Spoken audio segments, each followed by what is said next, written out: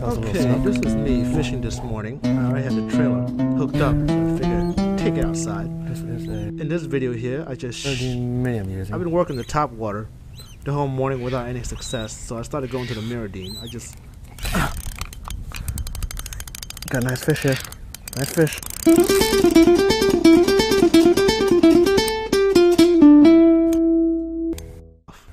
Well, anyway, so there's been a lot of bait disturbance and stuff, a lot of bait getting showered, so I figured I'd switch to a mirror dine. Wow.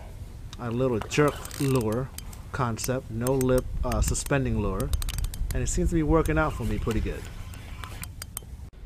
If you can see the way I was working it there, jerk, jerk, pause, jerk, jerk, pause, and it looked like an injured fish. And you can't just throw it out there and have the same pattern over and over. You got to mix it up a little bit. Don't get me wrong, a lot of times when the fish is aggressive, no matter what you do, they're going to eat the lure. But sometimes you have to change up the pattern a little bit.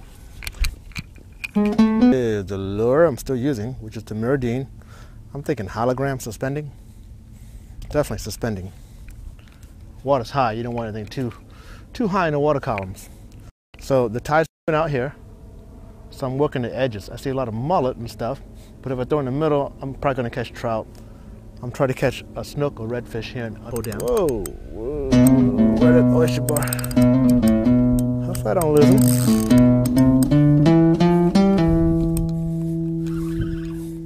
Jerk, jerk, pause. Jerk, jerk, pause. Obviously, you'll pause varied up a little bit to see what pattern the fish wants. I'm actually going to take a picture with this one. We caught about 6 redfish today, a couple of dink snook, and that is it.